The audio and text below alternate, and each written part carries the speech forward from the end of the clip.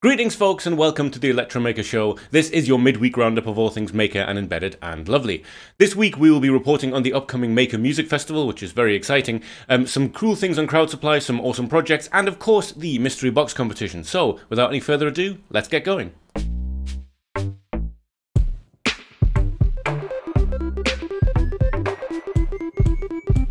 We'll be beginning this week's show with the Maker Music Festival, but first a quick bit of housekeeping. If you aren't already subscribed to the Electromaker YouTube channel, consider doing so. Being subscribed to this channel and clicking like on each show, which only takes a couple of seconds, are great ways of ensuring that YouTube know that people are enjoying this show, and therefore are more likely to recommend it to like-minded people. The notification bell is an optional way that you can get notified when the show goes live. Now, I know that this can turn out to be quite spammy, but we only really put out one video per week on this channel, and it is the Electromaker Show. If that ever changes, you can of course undo that at a later date. These three things are free and a great way to support the show. There's no obligation, but you'd be doing us quite a favor. Anyway, let's get on with the show. And up first we have the Maker Music Festival, which is a festival that usually takes place in California. It is, as you may guess from the title, people who are using their maker skills to create interesting musical instruments, modify existing instruments, and just do interesting things in that nice crossover between maker culture and music. Now, if you know me and you know the show, you know I find this tremendously exciting. And while it is very sad that the changing state of the world means they cannot have an in-person physical meetup this year, it does mean that the rest of us get to attend the Maker Music Festival, albeit in a digital sense. Now, the page here is more of the landing page call to arms right now, but by the time that you're watching this show, if you go to the makermusicfestival.com website, you will probably find there is a program ready. Indeed, as well as lots of nice images, which are quite inspiring here, and a call to makers, if you will now go to their Instagram page and their Twitter page, both of which are linked at the bottom of this page, by the way, just down here, you will find that there is already actually a few very interesting previews about things that might be happening. For example, Lego construction, tricks using a Makey next week during the Maker Festival. And I'm sure all of you know this already, but Makey was one of the first bigger, well-known devices that used capacitive touch to trigger things. And one of the things you can do is, of course, make the obligatory synthesizer out of pieces of melon or banana. And this looks like a very compelling and interesting thing. This is one of many things that will be happening over the weekend, and it is this weekend coming. It is the 15th and 16th, if I remember correctly. Yes, there's too much stuff here for me to go over, but if this image inspires you, if you feel like this looks like something that you might be into, if you like the crossover of microcontrollers and music and all the crazy things you can do with it, this will be a fantastic virtual festival to attend, and by the time you're watching this, you can probably go and look at the program. I'll be there. I'm very excited about it. Moving over to RISC-V and a giveaway by RISC-V International. Now, the open source architecture of RISC-V chips is something that people find very, very exciting. This idea about being able to completely change an instruction set for, say, low power usage or very high throughput usage, and to also be able to do all of that without paying any licensing fees to people like Intel or ARM is, yeah, it's kind of exciting. But getting started with it can be a little bit of a difficult thing. It's not the cheapest thing to get started with, although there's some very cheap development boards out there. It's also pretty hard. And RISC-V International seem to know this, and for this reason they're doing a giveaway to get more people into working with RISC-V. The idea behind it, they say, is to spur innovation and to get more and more people using RISC-V and get them used to the idea of RISC-V, as it were. And so, yeah, here we have. There are 1,000 boards up for grabs that you can get for academia and early adopters by June 2022. The way that this works right now is still rather vague. There's a Google form you can fill out, and of course you will need to be signed into a Google account, something that I am not, although you can still see in the background roughly what it says here. You can actually basically ask for, I believe, any RISC-V board that they link on their website. This is the bit that I found a little bit difficult to understand. There is more information out there about it, and maybe you'll have more luck than I did. But I just wanted to kind of mention this, less to do with this specific giveaway, but just the fact that RISC-V International themselves are really trying to get this hardware out into the hands of people. It's a very exciting time. And any of you who have actually worked, right down at the level of chip architecture before, probably already understand how exciting RISC-V is. You're probably already fiddling with it. But if you've sort of been putting it off and wondering whether you should bother, if you have a nice idea or just an interest in it, this might be a good thing to enter. So I will leave a link to the blog on the RISC-V International website in the description of this video, and that's where you can find this Google form that you can fill out.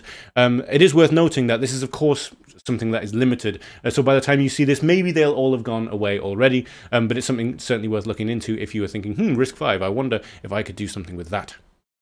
We've talked about the Raspberry Pi Compute Module 4 on the show quite a lot recently, and I think that's because it's been out for a while and people are really starting to understand the power of having such a small unit with such a lot of compute power in it.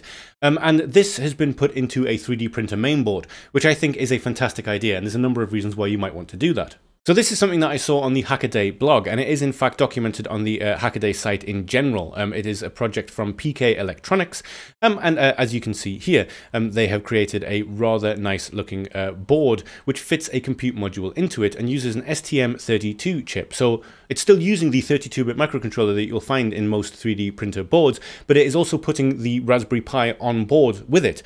Because you probably do use a Raspberry Pi with your 3D printer if you're using things like, for example, Octoprint, if you're using some kind of webcam to track it, if you're using some kind of thermal imagery, which I know some people use on their 3D printers as well. All very interesting things, and all things which are sort of still above my level of 3D printing. Although for friends I have that use 3D printing as part of the manufacturing for their business, these things are essential. So yes, having a compute module on board is a really nice way of doing it. Now, at present, this is something that PK Electronics have just made for themselves, although it is something that they are saying that they may well start producing the board commercially if there is interest. So I will leave a link to the Hackaday blog page here. You can have a look at it and read up on it yourself, and you can also find the actual project here too, and everything else you need to get in touch if this is something you would like to stick in your own printer one day. Moving on now to some funding website things. This is a section of the show where we look at things on funding websites. And we're starting on crowd supply with cuplTag, which, as it mentions, is a simple, small, low-power, tap-to-read NFC tag that logs temperature and humidity. Now, there's a number of things about this that I find quite interesting, not least that this is actually in some ways very simple. It is an incredibly low-powered microcontroller system that will just give you information via NFC, like I've already mentioned. The thing that I think is super interesting is that when you watch this video, you realize that this is a completely open framework, really, that could be used in many ways. The data is passed as a URL, and then on the receiving end, it opens it up in a web page. No app needed, nothing like that, and graphs it. And this is all done, I believe, using React or something like that. It does mention further down the page. I'll just leave this video playing for just a moment. But yes, it is fully open source, and so the board schematics are open source, but as it also mentions, the data is passed to and from the couple backend web application by couple frontend, which is written in React.js. The firmware employs an encoder and couple codec to generate the tag URL. This is probably the bit that I find the most interesting. But anyway, this is pre-launch. I will leave a link to it in the description, and as always, you can sign up if you'd like to hear more about it. And we'll be coming back to cuplTag, not least just because I think it's a very novel use of low-powered NFC technology, but because if these things are very cheap, this might be an interesting way of incorporating NFC into a kind of smart home setup in a way that we haven't really necessarily thought of doing before. Moving on to PICO DSP, which I will not spend much time on, but I'm very, very excited about. This is an ESP32-powered audio synthesis board, and you can use it for all kinds of audio signal processing. You can see the footprint of it here, and it's an ESP32 chip, a regular ESP32, I think.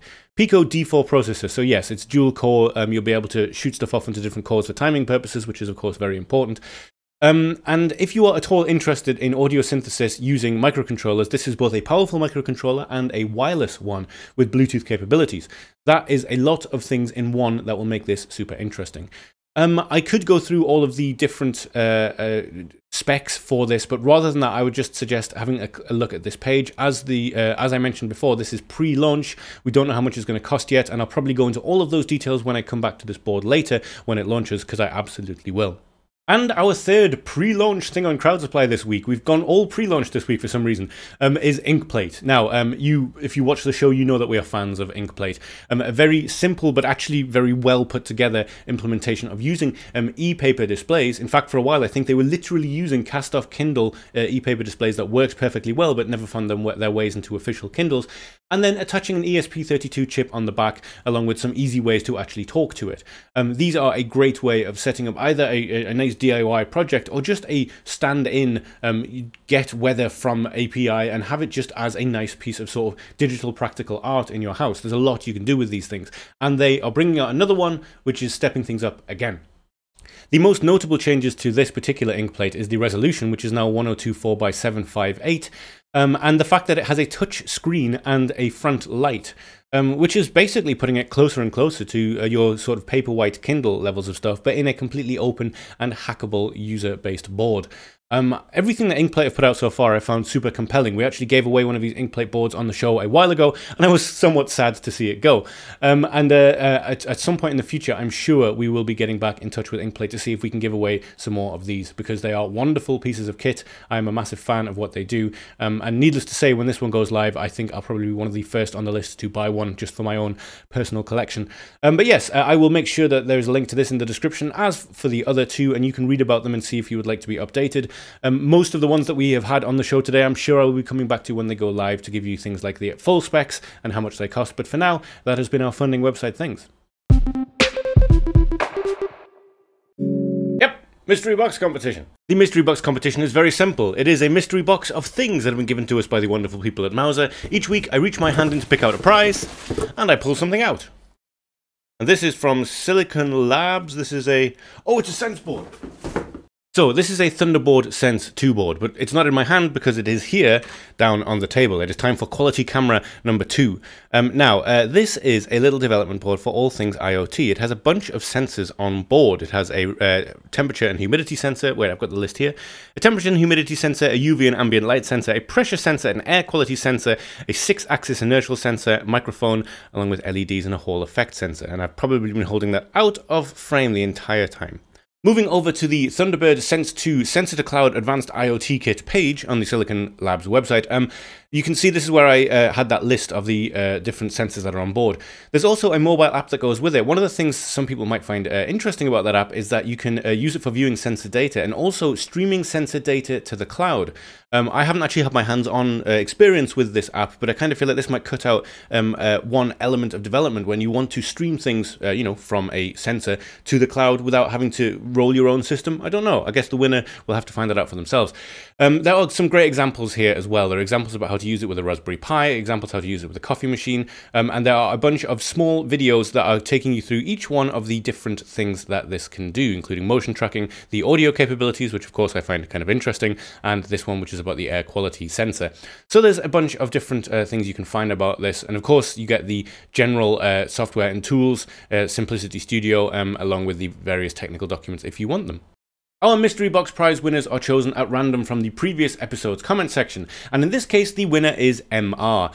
So congratulations, we'll be in touch with you to get this board out to you, and I really look forward to seeing what you come up with it. So the mystery box competition will return. We'll also be doing some of those more specialized giveaways that I've done in weeks before, but for now, let's get on with the rest of the show. We're going to close out this week's show with a few interesting projects I saw on the internet this week, and we are starting with an incredibly inventive but incredibly simple form of strain sensor. Now this is a video I saw on the Arduino subreddit, and I'm not going to lie, it kind of blew my mind a bit. Starting with just a piece of string that they cover with graphite from a pencil, you can see that they have piece by piece put together something that uses the changes in resistance that comes with graphite being stretched in string, and made it into something more and more complicated, to the point that here you essentially have something that is logging hand and feet movements in a 3D space. There's not really much more to say about this other than that I just think that this is an incredibly inventive thing, taking a very simple idea and taking it to its logical conclusion, or at least not full conclusion, but something very, very smart. So I'll leave a link to it in the description. There's a bit more information in the comments if you dig through them, but this video in and of itself is sort of amazing because it tells you everything you need to know to do it yourself. Staying on Reddit, but moving over to the Raspberry Pi subreddit, this is an incredible collection of retro gaming devices, all using Raspberry Pis, all designed to look like they fit into retro devices. So here, just to very quickly jump over them all, these are cassettes that have been designed to look like, well, cassettes, obviously, but which all have different forms of gaming systems in them, or things that are useful for them. So here is a ZX Spectrum emulator within a cassette, a retro Pi cassette within a cassette, and this is a 4-port USB hub, joystick adapters, but they're all in retro-looking devices. I love these things as well. These stacks of discs are actually little emulators in and of themselves. And if I move through here, you will see, let's find the one I'm looking at.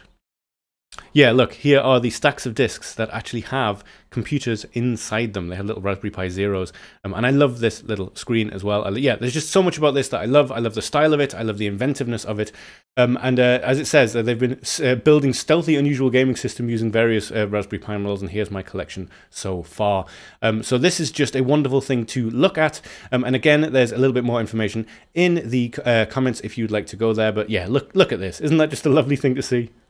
Moving over to the Electromaker website and a project from All Parts Combined, which combines parts. No, this uses Leap Motion, which is the hand tracking device that you can get. It's a USB hand tracker, which gives you really high quality hand tracking, and uses it with Unity to control an ESP3266 via the network to make this animatronic hand bend the fingers. And those bent fingers are all handmade out of bits of tubing. It's a really complicated project done in a really DIY way. Now, the write-up goes through how the animatronic hand was built, and as I mentioned, it's really quite inventive. These bits of tubing were cut in just the right way so that when they were pulled, they would close each finger automatically. Individually is the word I'm looking for. In terms of the actual hand sensing, here's a quick diagram, by the way. This is the ESP3266 going out to do all of the different servos, and each one of these, just when each servo pulls, it will close a finger. And as I said, one of the things about this that makes this super interesting is that it's controlled using real hand gestures. Here you see the Unity package for the Leap Motion controller. Funnily enough, I am familiar with the Unity package because I've helped someone else debug their project. I don't actually own a Leap Motion controller myself, but they are very, very impressive if you've ever got to use one in any situation. Anyway, this is a fantastic project. I will link it in the description. There is also a video which goes through each step of it, which is definitely worth taking a look at, because you can see the finished product here. When there's a glove on it, it does not look like something made of cardboard and bits of tubes. It looks really, really quite cool. And finally this week, a project from the Electromaker Discord. Now, I've mentioned our Discord channel several times. There will be a link to it in the description of this video. I'm already, our Discord is kind of young, it's not been going that long, but there's already people showing up and sharing their projects, which I think is absolutely fantastic. In the Show Off Projects channel, there's already a few different projects out here, although as you can see, it's very, very new. Here's the top. But I thought this was lovely, because this is a little MacroPad, and which uses an Arduino Pro Micro, and that's a fairly normal way of doing it. You use the Arduino Pro Micro because it's a USB HID device by standard, and yeah, it's just what really drew me to this is how professional it looks. This looks way better than anything I've ever made. So this isn't a tutorial, although it doesn't need to be. This is the show-off section of the website. And ultimately, this is something that if you wanted to do, there are a huge amount of tutorials as to the actual technical side of how this is done. This is purely down to the way it has been put together that I found it so fascinating. There's a few nice things here as well, just sort of showing that Tinkercad was used for the design, and just a few nice images of it. I just thought it was worth mentioning because I'm really, really glad that people are now showing up to show off their projects in the Electromaker Discord, which, as I mentioned, has a link in the description of this video. Natural advertising for our Discord right there. Yeah. That was the show for this week. Thank you so much for joining me, and thank you to all the people that are joining our Discord server to come and hang out there, and especially the people who are showing us support here on YouTube. It has not gone unnoticed, and thank you for taking the time to do things like subscribing and liking videos. It does make a big difference. Finally, if you are thinking of starting a project, have a look at the Electromaker shop. You might be able to find the things you need there, and that's a fantastic way of supporting the show directly, financially. But the most important thing is that you have a fun, creative, and safe week, and I will see you in the next show.